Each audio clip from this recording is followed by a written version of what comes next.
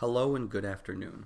My name is Konrad Michalak, and I will be discussing the critical reception for Brandon Jacobs Jenkins's play, An Octaroon.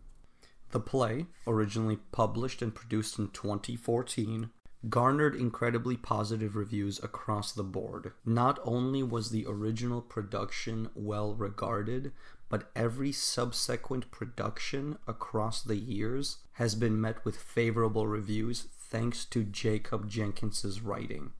The very first published review I found for this play was from 2014.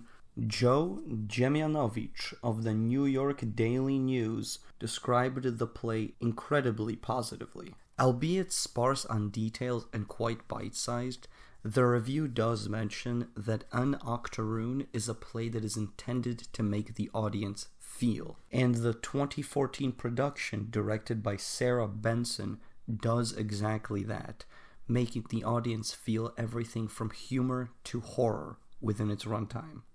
Another review of the Benson production of An Octaroon was written by Jessie Green of The Vulture.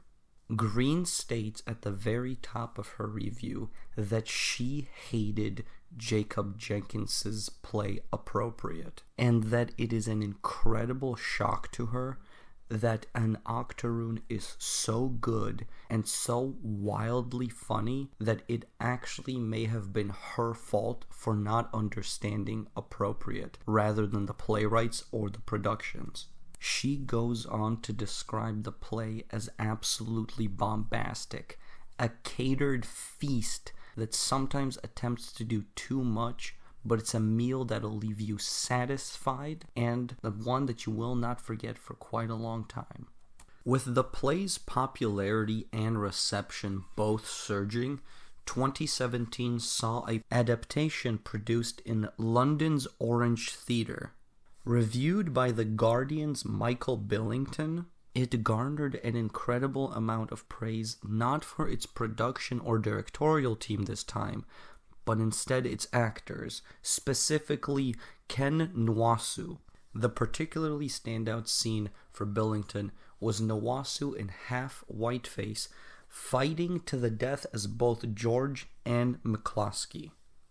Billington even ends his review by stating that this play, quote, proclaims Jacobs Jenkins as an exciting new dramatist who questions what it means to be dubbed a black playwright. The following three reviews are all discussing the 2021 production of An Octaroon, directed by Judith Morland of the LA Theater. The three reviewers are Edward Hong of the Nerds of Color, Evan Henderson of the Broadway World, and Charles McNulty of the Los Angeles Times. Clearly colored and framed by both the COVID-19 pandemic as well as the Black Lives Matter movement, these reviews state that the play has not only been a tremendous and thunderous return to dramatic and comedic theater, but that the play is far more boundary-breaking than ever before. Brandon Jacobs Jenkins has written a play that has not gotten less relevant with time, but rather more, with phenomenal directors iterating on previous productions and only making the overall presentation more thought-provoking and daring as time goes on.